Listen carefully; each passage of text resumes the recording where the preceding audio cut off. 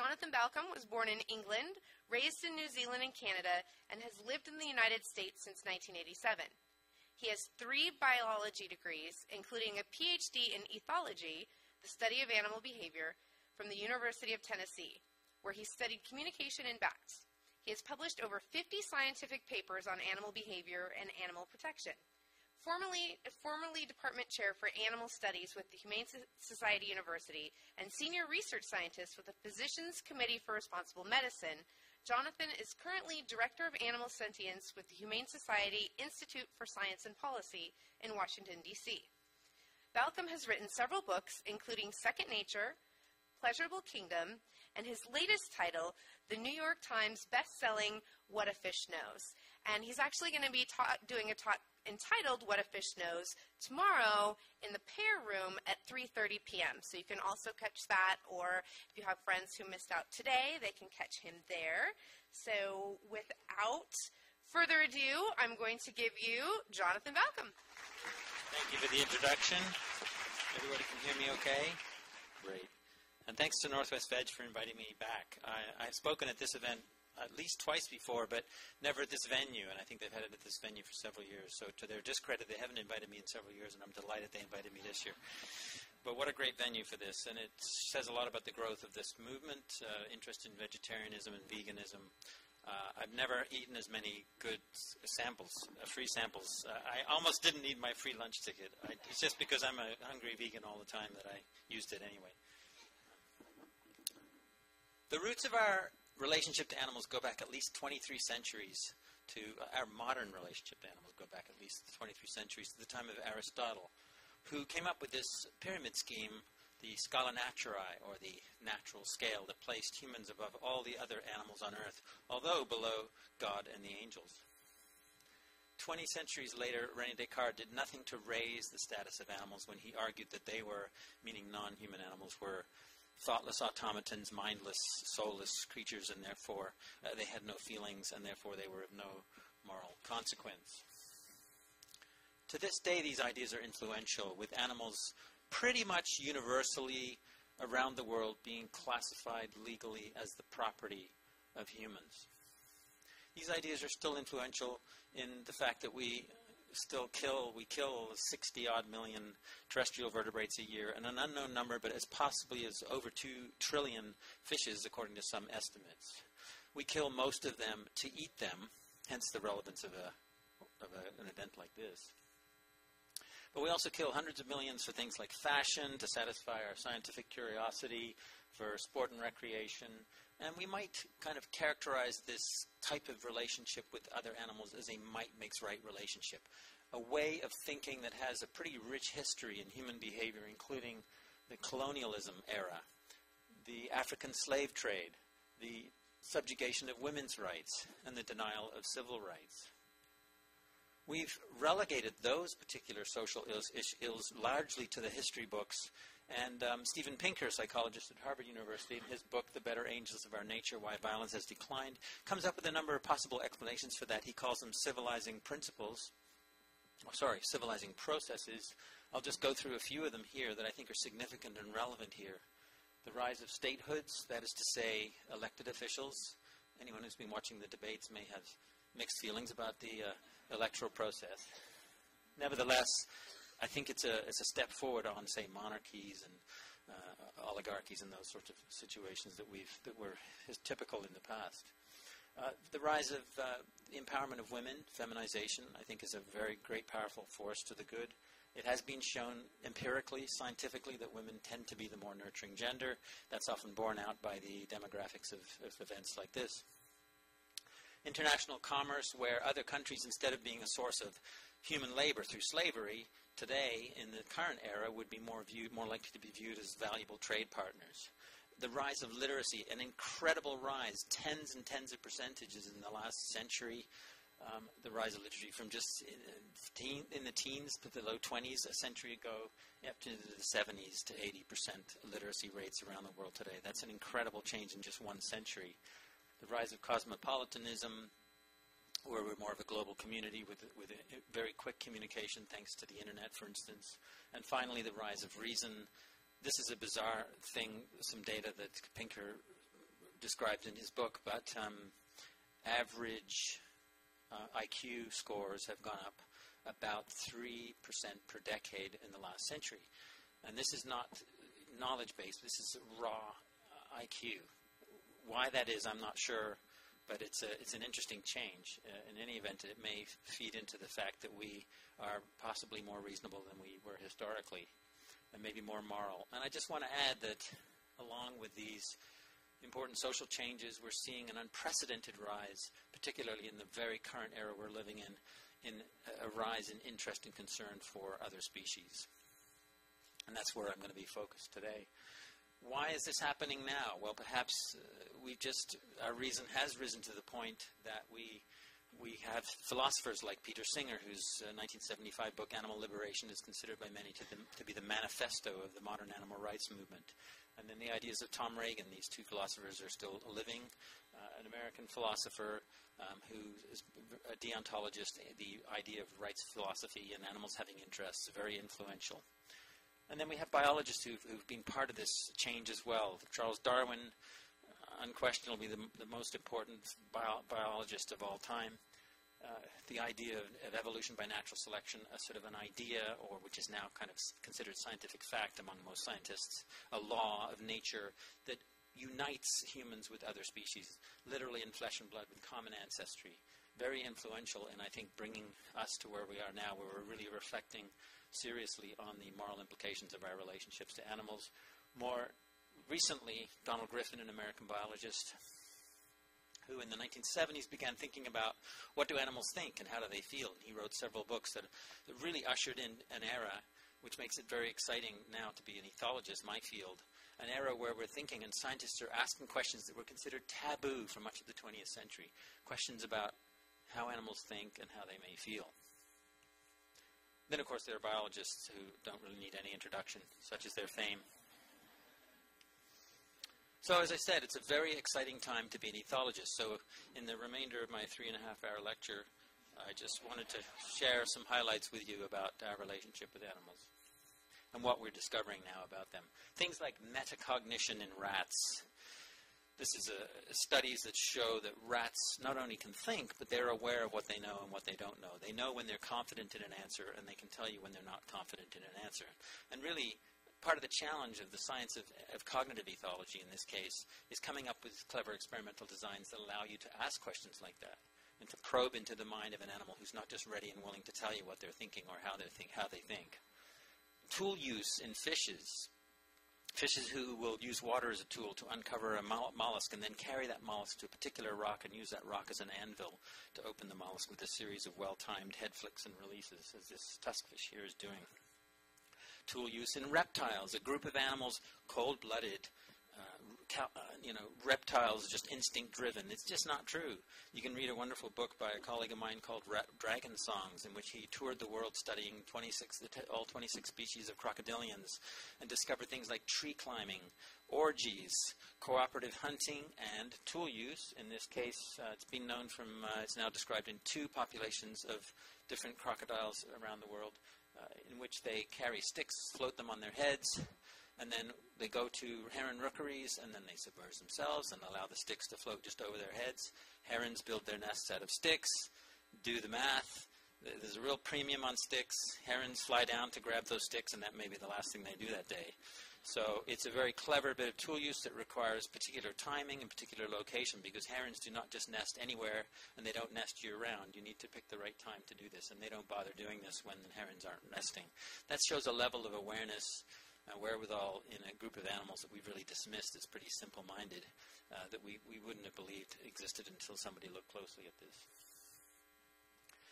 Advances in technology are allowing us to explore aspects of animals' lives that we couldn't really probe before.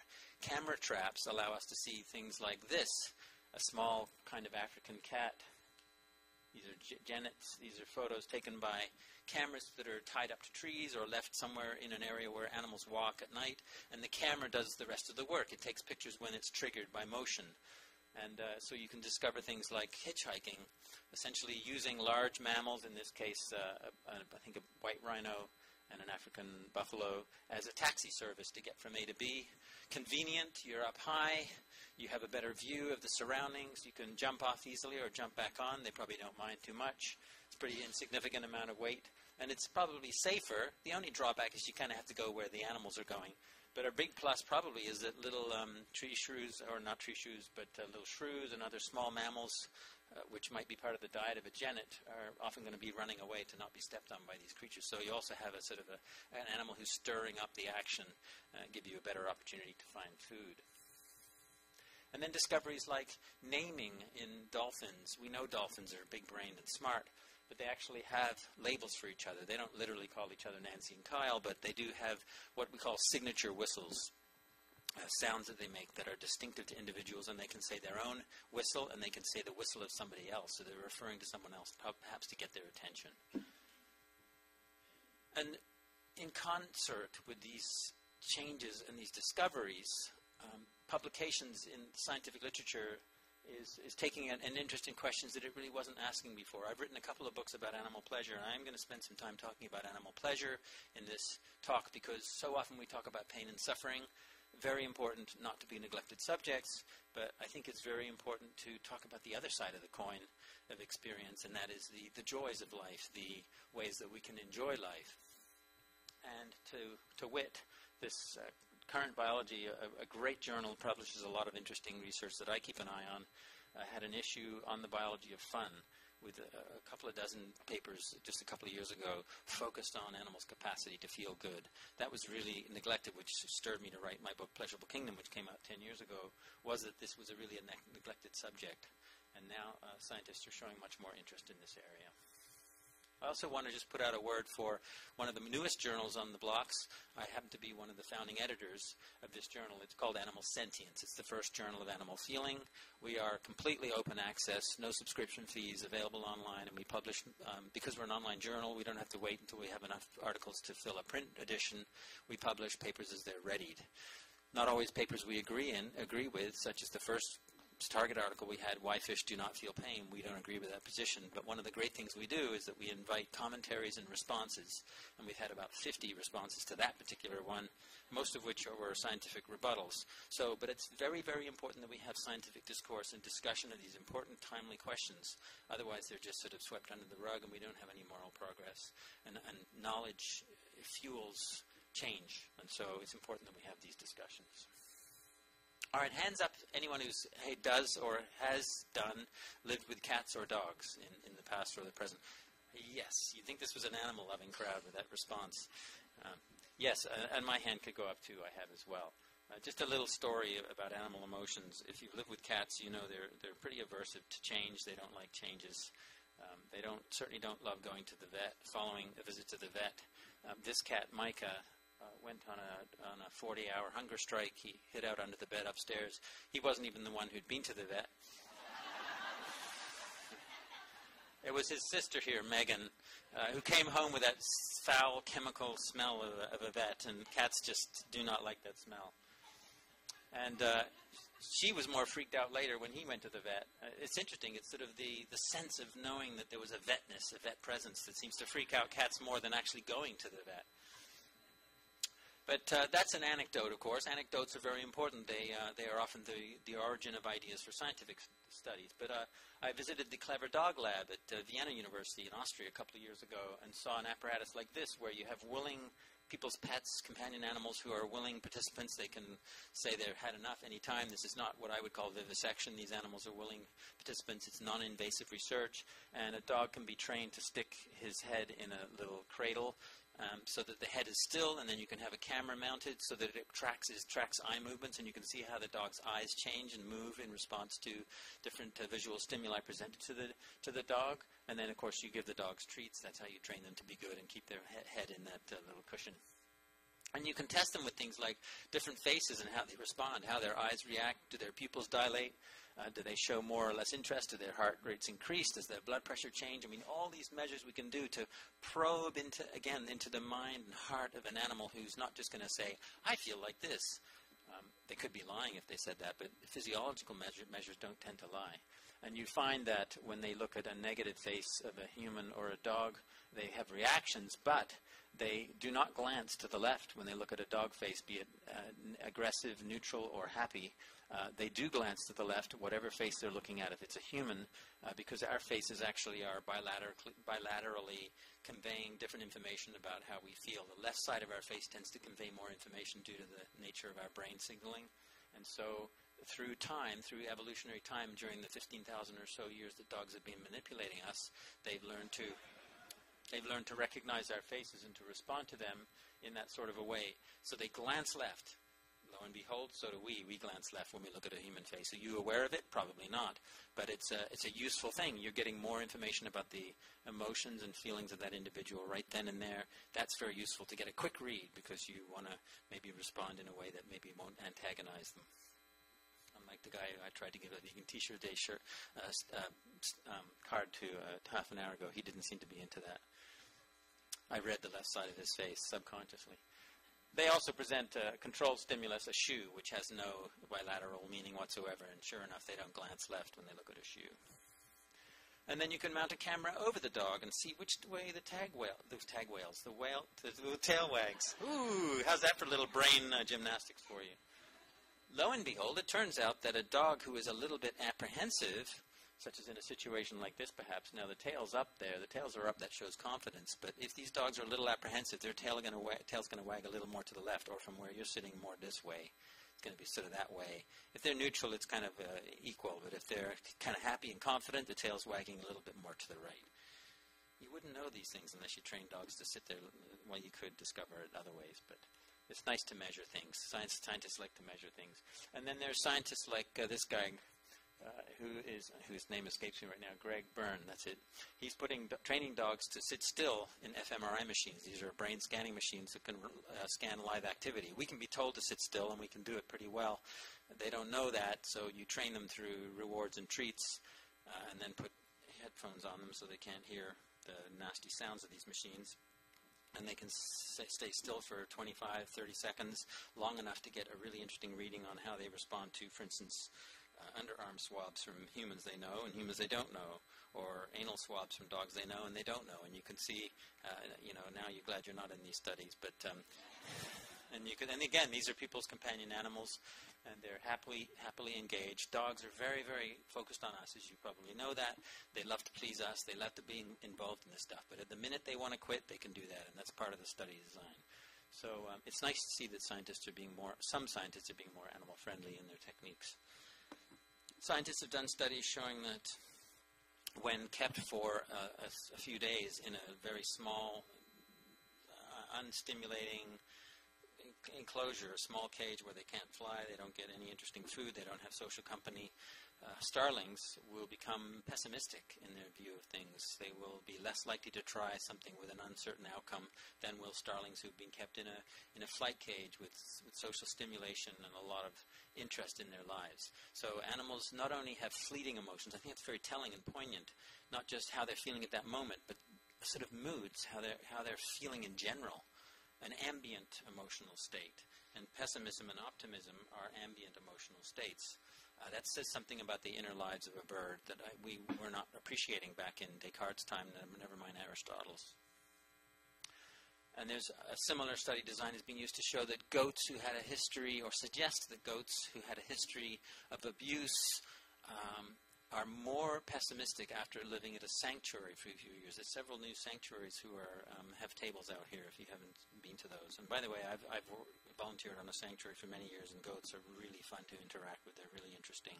They're definitely pleasure seekers like humans are. And particularly females seem to have it was a small sample size in this study, but female goats with a history of abuse seem to be more happy than the other goats, regardless of their history, when they're in a sanctuary for at least 2 years. All right, on to the subject of pleasure.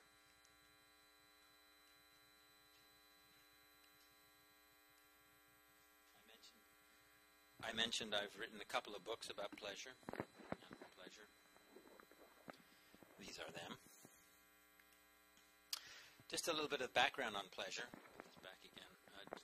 One way to put it, sort of in an evolutionary sense, is that pain is nature's way of punishing maladaptive behaviors that risk removing yourself from the gene pool through death or injury, in potentially injurious behaviors. So pain teaches us to maybe don't do that behavior because it's not going to be good for your survival. The flip side is pleasure rewards adaptive behaviors, behaviors that promote survival. Food, for instance, comfort, getting away out of the cold if it's cold and getting warm, and also sexual pleasure is a way to promote reproduction, which is not critical to survival, but for genetic survival and reproduction, procreation, selfish gene type stuff, it's absolutely indispensable. And animals show the behavioral hallmarks of feeling pleasure when they are given food. If they're hungry, they're highly motivated to get food. If you don't eat food, you die. So not surprising, nature endows us with a great deal of desire to eat food. And fruit and plants have exploited that desire for many, many, many generations. Fruit is very expensive for plants to produce. Why are they spending all that energy to produce this sweet, nice-smelling, brightly colored, very tasty, and very nutritionally packed product, what we call fruit? Well, it's to get those seeds moved around. Plants can't move their seeds by themselves because they're sessile organisms. They're in one place, right? Some plants use the wind to blow their seeds around. Some plants have evolved seeds that stick to animals' fur or our clothes that we pluck off later and drop down somewhere else. Perfect. That's exactly what the plant wanted us to do. We've moved the seed somewhere else. And then fruit is another very successful strategy for moving seeds away from the parent plant where they don't have to compete for water and light and nutrients in the soil. And so papaya trees and blackberry plants and such do that. They use fruit as a vehicle to use a mobile organism, a fruit-loving, pleasure-seeking animal to get those seeds somewhere else. I wonder who took that photograph. Is somebody in the audience who I think that... No, you didn't take that photograph? Oh, well, anyway, Beth Redwood up here has really helped me with a lot of my presentations, and she's taken some very nice pictures of wild raccoons feeding on fruit in her yard. So that's a stand-in. This one wasn't taken by Beth. It was taken by me, a biologist who takes close-up pictures of animal feces to illustrate that it works by animals eating the seeds, moving somewhere else, crapping them out somewhere else in a convenient package of fertilizer where they're more likely to grow. We usually recognize play when we see animals playing. We think of play as sort of a frivolous thing. It's actually not frivolous. It's really very useful and adaptive. Play evolved probably to develop physical strength, to learn the ropes of social behavior, to important survival behaviors, fleeing an enemy or catching prey, hence chasing play is a very common play behavior. Wrestling and rough and tumble play, very commonly found in both predator and prey animals because it's very important for survival.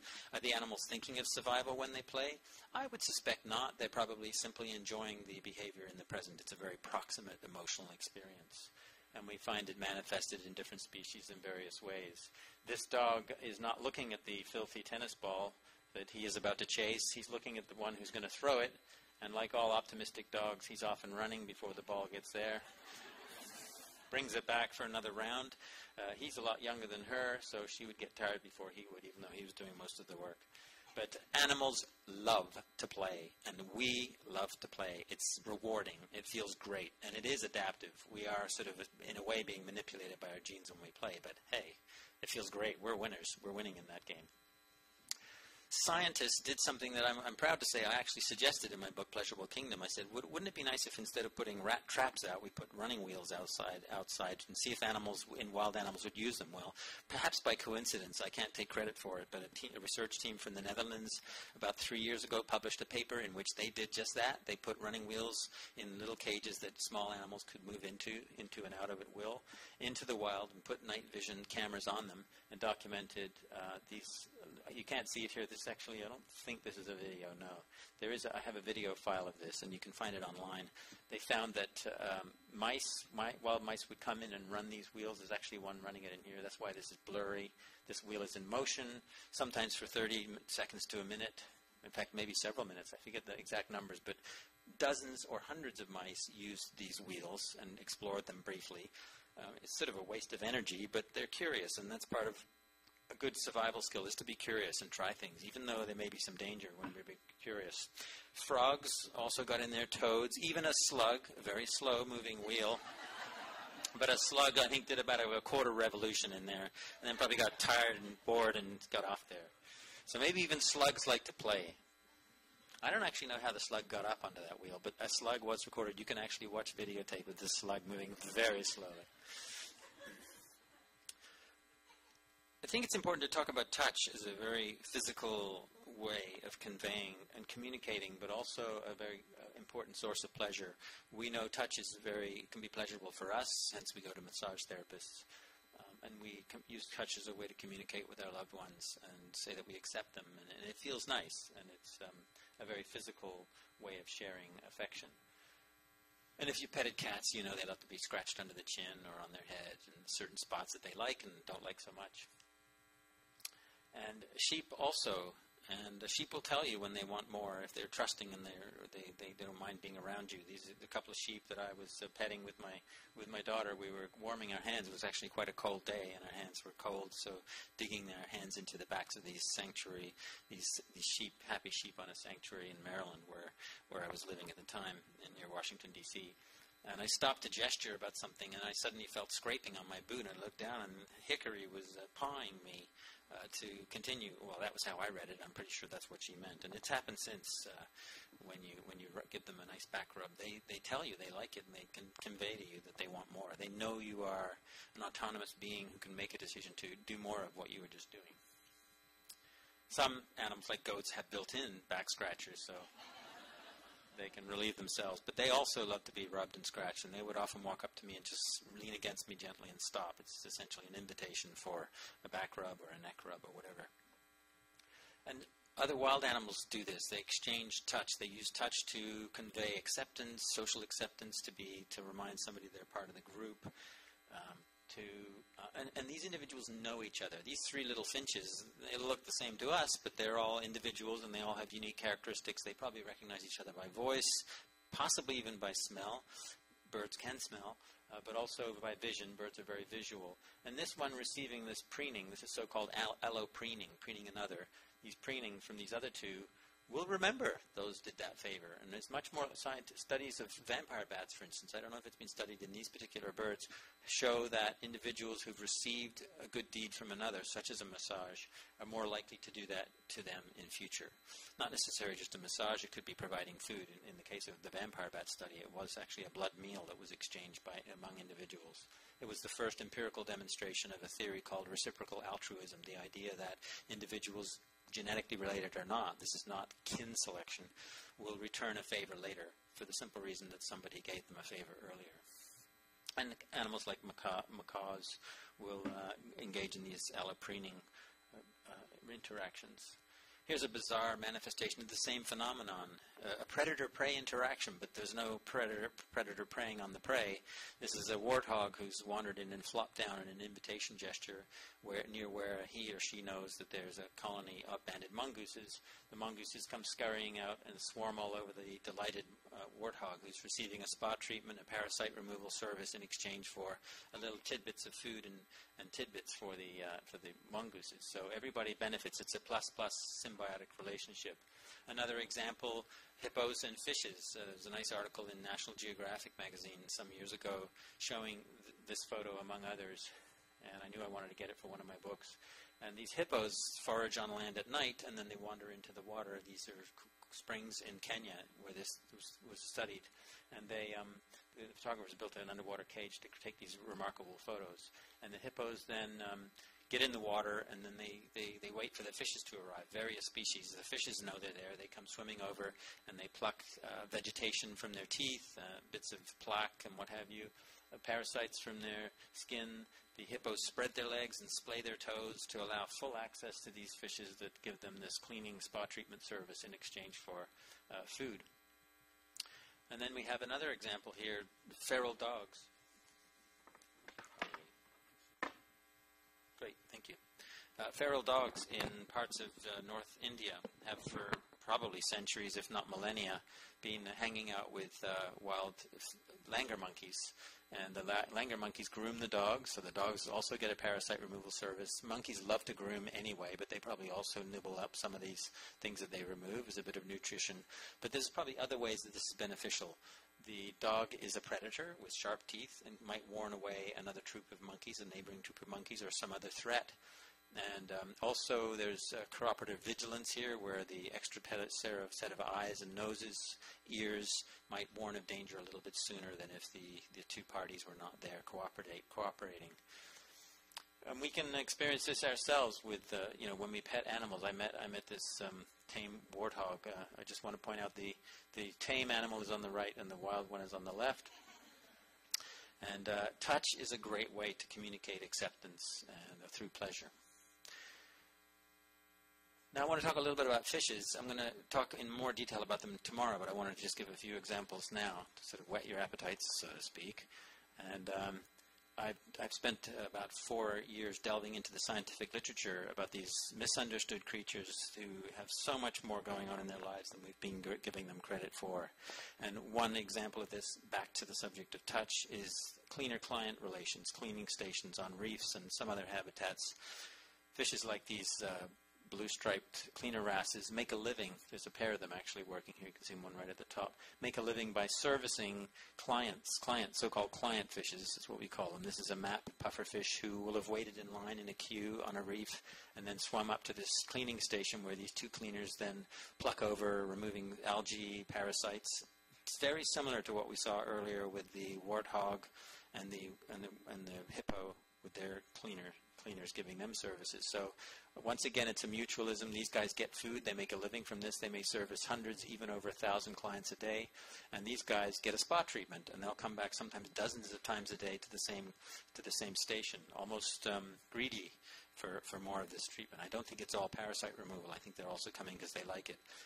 In support of that notion, cleaners will take breaks from cleaning and then just swim and flutter their pectoral fins over the skin of these clients, giving them an extra caress, probably currying favor, essentially saying, hey, come to us again, we'll give you really good treatment.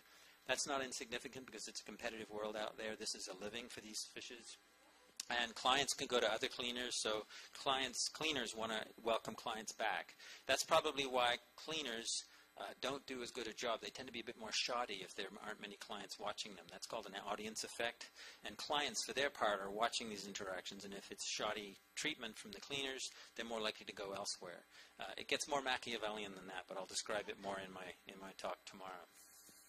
And because fishes presumably enjoy the touch of these ministrations from these cleaners, we find extensions of this behavior, where fishes like this Nassau grouper, known to locals as Larry, will swim up to trusted divers to get caressed. There's no parasite removal service going on here. It's simply a back rub, and they appear to love it. They go up there. I spoke at a vet school earlier this year. Actually, I don't have that slide. We'll save that for tomorrow. I have more examples of that phenomenon.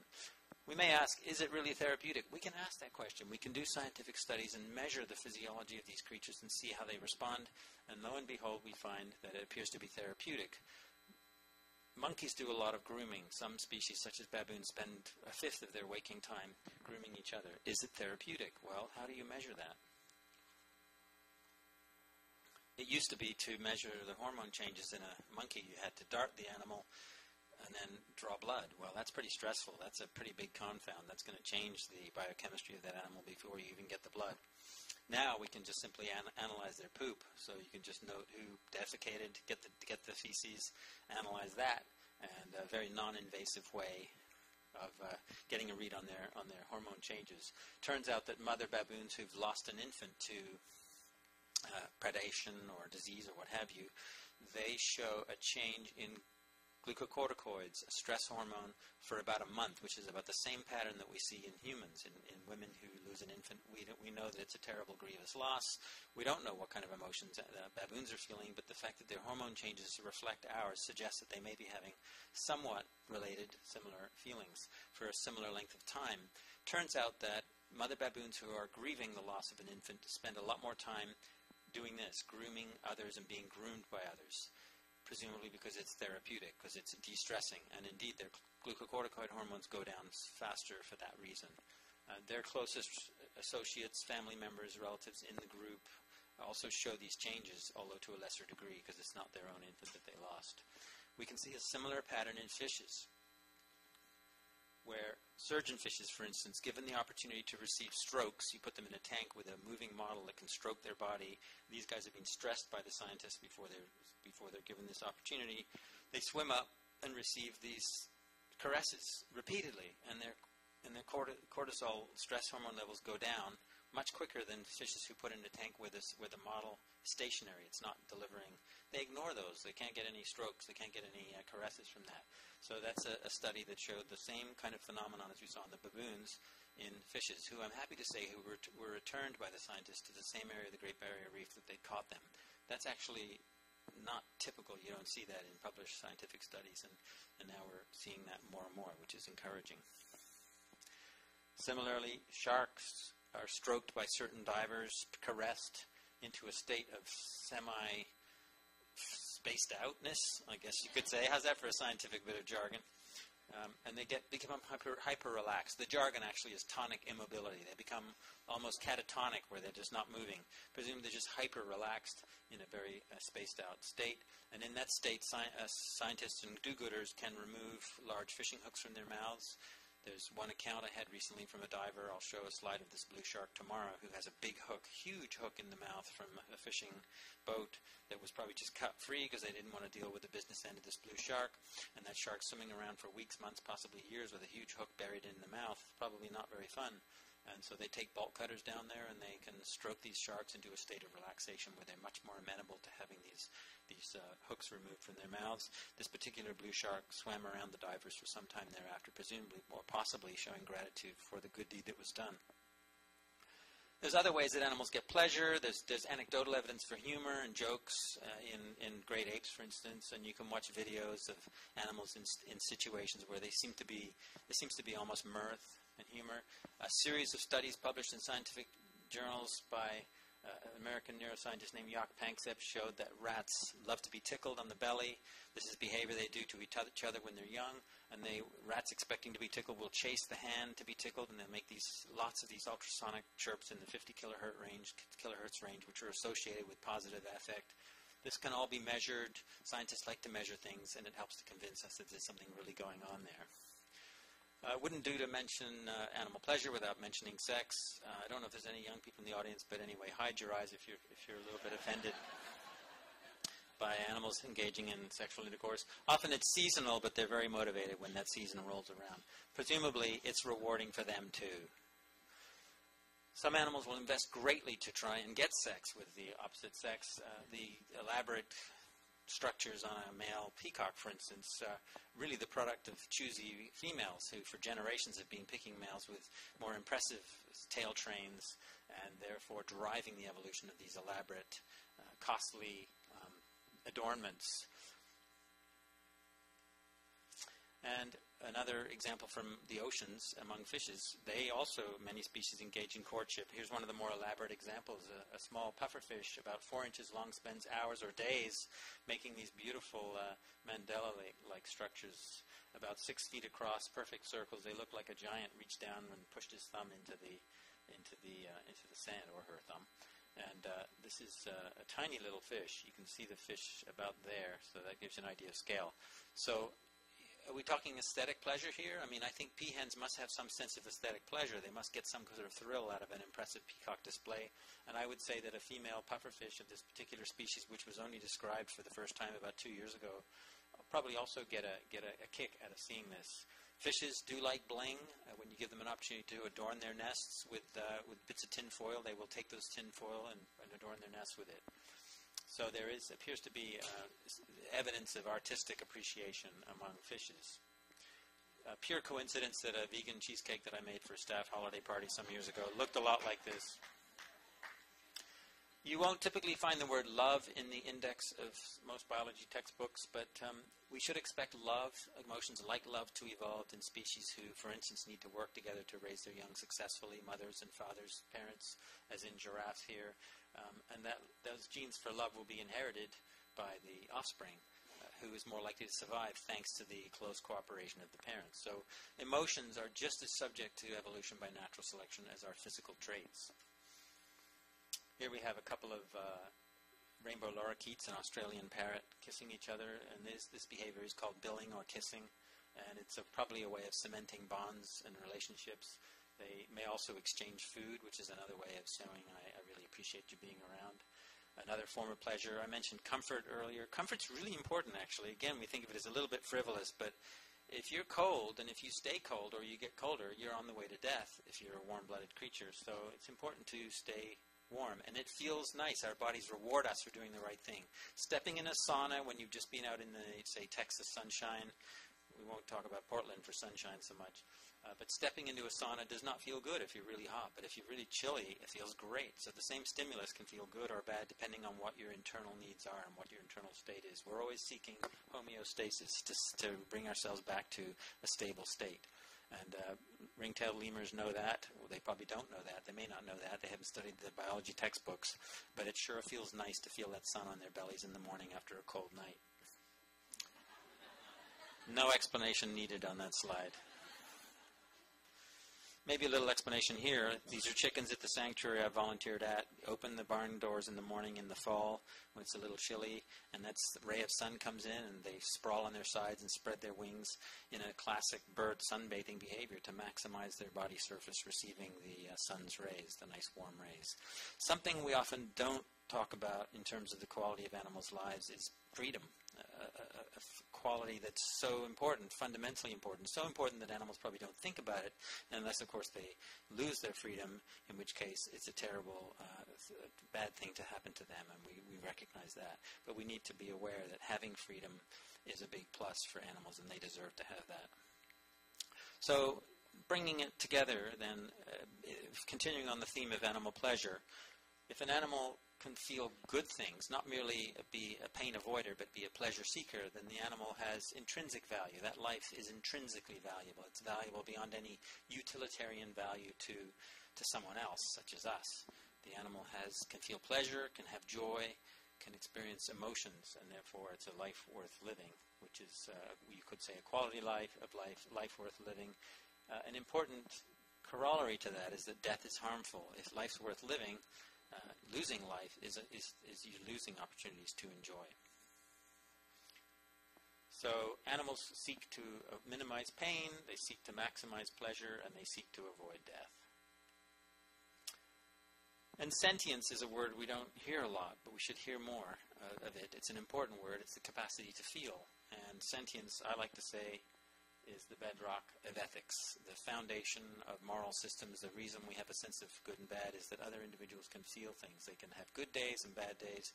They can have good things happen to them or bad things happen to them.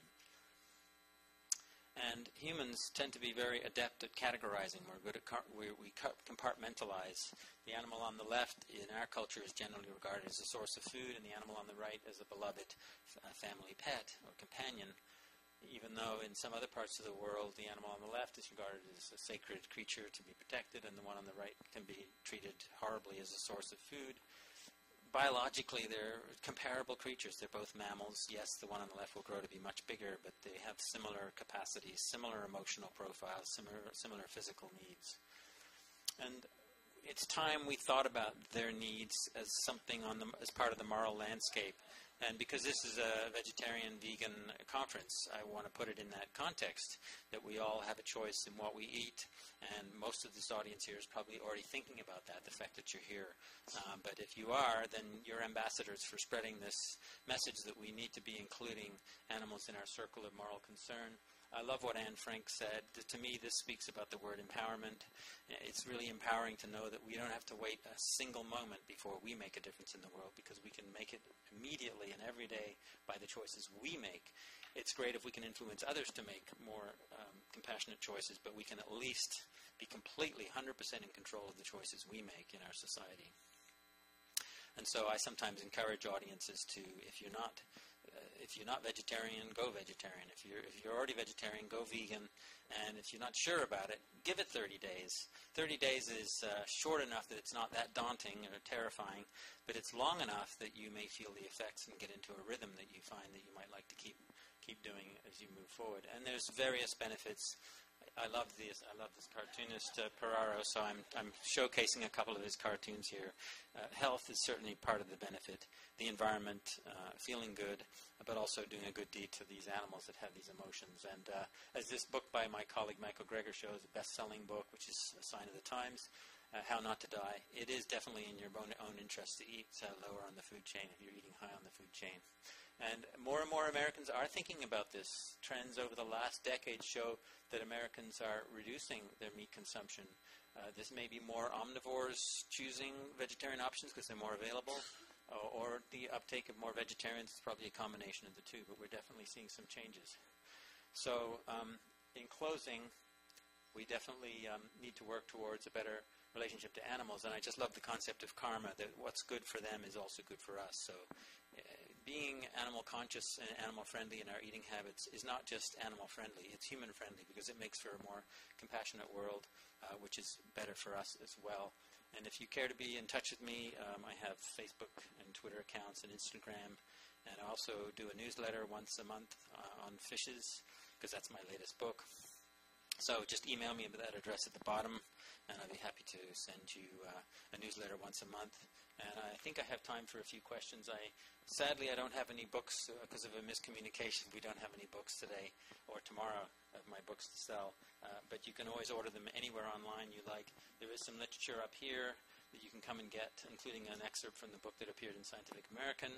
Some bookmarks. Do help yourself. I don't want to take them home in my suitcase. So I'd be happy to take a few questions if we have time. I believe we do. Thank you very much.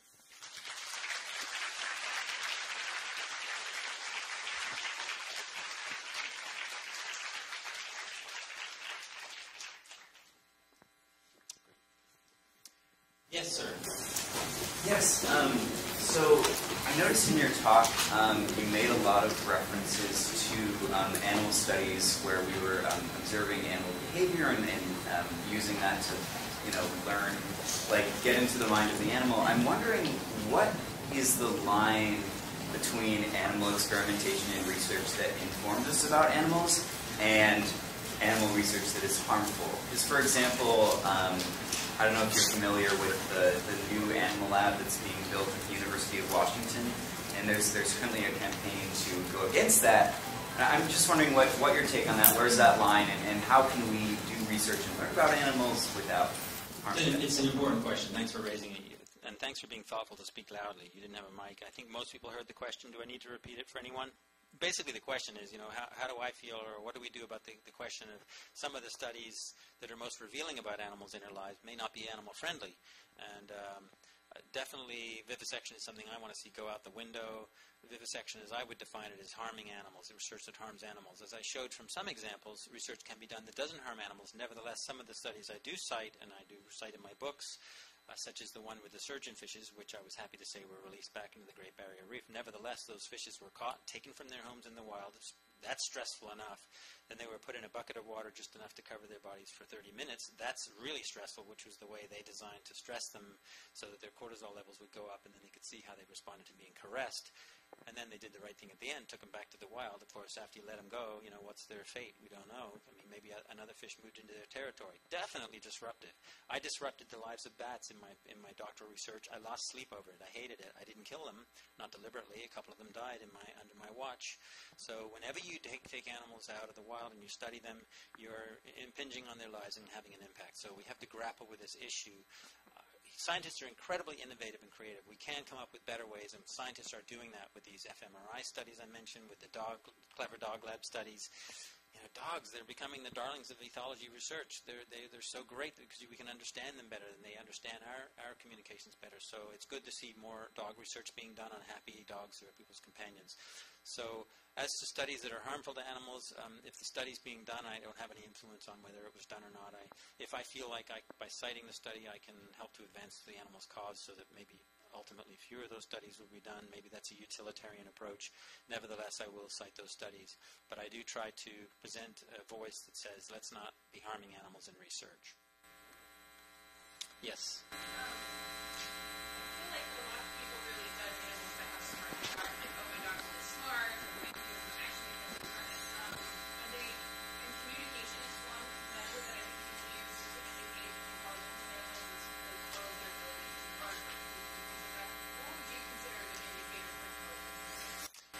Yeah. I mean, just back to your first point, intellicentrism is a term I've used for how we tend to be intelligence-focused as a really a character that determines whether an animal's worthy of our concern or not. How convenient for us when we tend to hold ourselves in a very high esteem when it comes to intelligence. I'll give an example tomorrow of a fish who does something we can't do cognitively. Chimpanzees have been shown to do some things we can't do cognitively. Animals are good at what's useful to them, so they have their own kinds of intelligences. And yeah, we ought to sort of get off that intellicentrism track and not be just considering that the only important thing. To me, it's a little bit Bentham-esque, Jeremy Bentham. The question is not can they talk or can they reason, but can they feel or can they suffer, he said. Suffer being more in the realm of sentience, feeling. That's where it's at. That's the important criterion, in my view, of moral consideration. If animals can feel, if they can suffer, if they can feel good, then we need to include them in our circle of moral concern, and we need to give them due respect. 4 years of studying fishes has convinced me that fishes are every bit as deserving of our moral consideration as we currently grant to other mammals. So as to the specifics of your last part of your question, what kind of intelligence do I think is the most telling, perhaps? I don't really have a strong opinion about that. I think we can see that certain animals, we may argue where to draw the line between sentience and non-sentience, draw it in pencil because new scientific evidence causes us to change our view. But definitely all the vertebrates are clearly sentient. They ought to be all considered, given our moral consideration. We need to be taking them into consideration and not just running roughshod over them in their living spaces as we've been doing. Right here.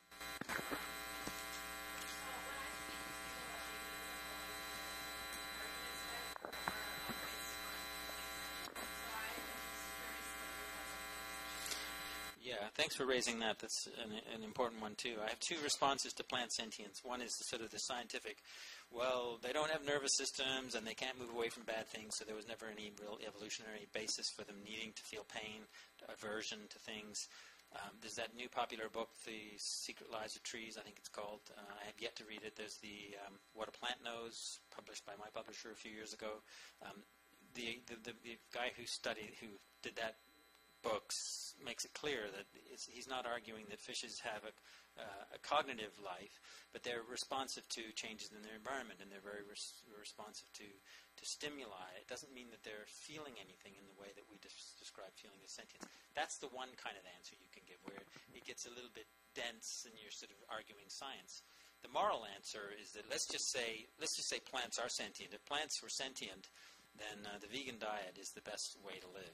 Eating plants directly, because if you eat animals, you're eating animals who had to eat plants, had to consume plants, far more plants to build their muscle than if you eat plants directly. So the most animal-friendly diet is veganism for sure. The most plant-friendly diet for sure is veganism.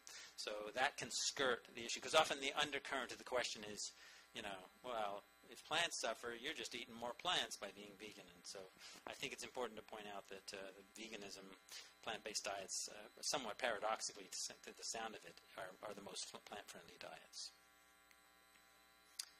Over there, yes. What arguments are there for or against the notion that vegan pleasure consciousness?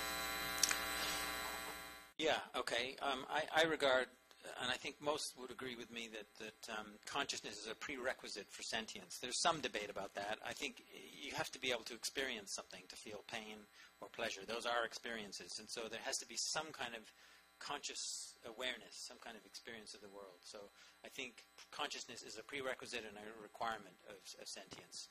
There was a meeting at Cambridge University a few years ago where they come up with this declaration of consciousness, which essentially it was quite inclusive, pretty much tacitly, if not explicitly inclusive of all vertebrates. And now there's science on some cephalopod mollusks, octopuses and squids, and some crustaceans that is showing that they appear to also be sentient.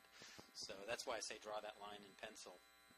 Tom Reagan was the one who suggested that, because new science makes us question what we assumed before all the time. Yes? You make an extremely compelling argument. I'm a philosopher, and Uh-oh. I'm constantly amazed that my otherwise brilliant colleagues can't make this connection. So am I. What's the matter with you guys? I was going to ask you about your scientist colleagues.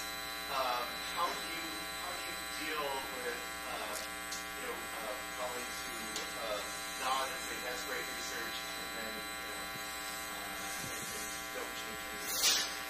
don't. I don't deal with them. I go straight to the lay public. My writing and my speaking is mainly to lay audiences. I mean, there's scientists here, I'm sure, but mostly non-scientists. Similarly, my books are written for non-scientists. Scientists, you know, they love to navel gaze and get into, as philosophers do too, which is fine. It's great. It's important we have philosophy and it's important we have science, but we also need to look at the bigger picture and make some big decisions about how we ought to be. And I like the principle of giving the benefit of the doubt. You know, the party who's got the most to lose, the one who's going to be most injured if we err and we're wrong, let's give them the benefit of that doubt. So, but thanks for mentioning that. I think it's important. It is important to engage scientists and philosophers in this and to listen to what they're saying, but also encourage lay people to make important decisions, regardless of what philosophers are saying, because most of them aren't saying the right thing yet, I think. Sir, back there, do we have another question? Do we have time for maybe one more? A couple more? Okay, at the very back? Yes.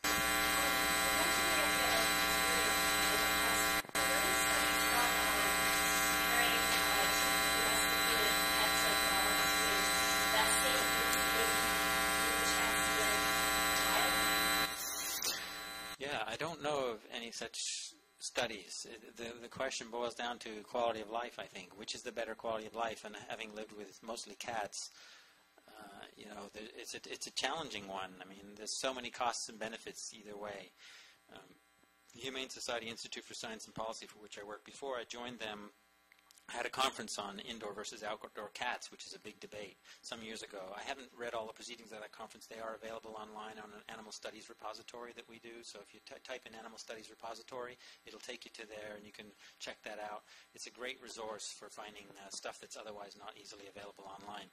But, you know, for just the things that come to my mind, you know, indoor cat, we just adopted it. Well, we just got a feral off the streets. We were seeing this feral for weeks. This poor little scrawny little cat who was, you know, scrounging and probably not a great quality of life for that particular cat, even though in a very affluent area of southern Florida. Not easy to be out there in the wild. A lot of hazards to life. This cat has seemed to really embrace, from about 24 hours after we trapped the cat and brought the cat into the house. The cat, of course, was terrified of us at first, but seems to have since embraced the relatively domestic life where you're fed on a schedule. You get warm surfaces and soft pillows to sleep on. You have the company of an adoring 14-year-old female. So a pretty good life. But, you know, then again, some cats I've seen seem to be really bored and really not happy being inside. In Britain, the tradition is, you know, horror, the idea we keep cats indoors. But the flip side is these cats are outside catching not millions, not even hundreds of millions, but billions of birds, at least in North America. So there's huge ecological implications. It's a big, big debate, big fuss, and now there's the new book about cats in the wild and whether recommending that they should be killed under it by any means necessary is the notorious quote that the authors have recommended. That book's getting a lot of attention, not all positive, a very controversial issue. Yes?